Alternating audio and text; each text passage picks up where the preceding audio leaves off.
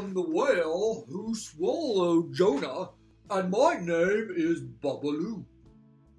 There is only one thing I want you to remember, and that is God loves you.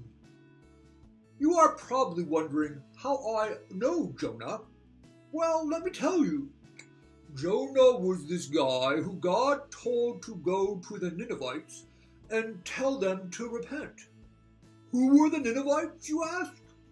They were anyone who has ever called you a name, taunted you, hit you, or wanted bad things to happen to you, all rolled up in one.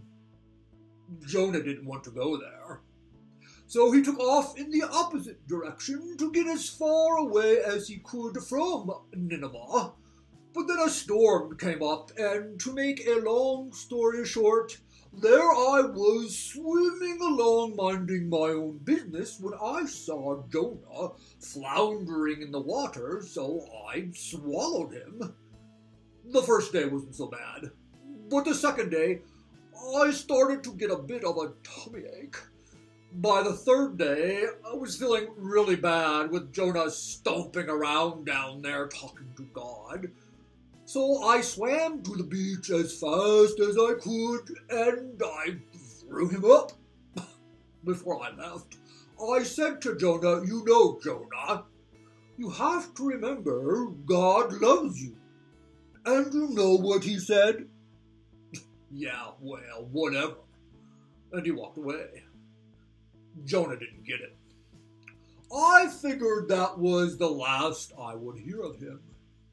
But then a little while later, I ran into a fish who had just talked to an octopus, who had heard it from a crab, who had just got done talking to a worm.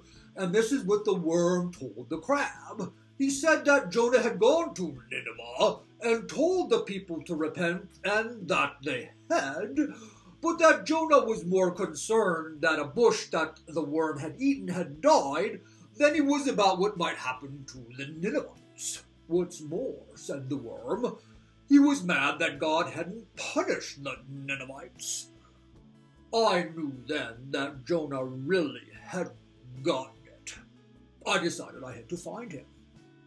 For day after day, I would swim by the beach and stick my big head up and look for him with my big eye, and I didn't find him. Finally, when I was about ready to give up, I saw him just sitting on the beach looking mopey. So I swam up to the beach and flopped down beside him. "Jonah," I said, "your problem is that your ocean is too small.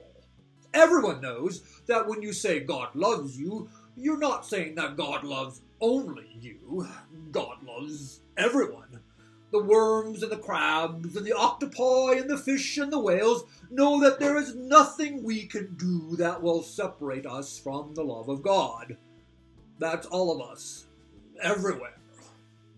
"Jonah," I said, "I know this from my blubber to my brains. I think that it is time that you figured it out too."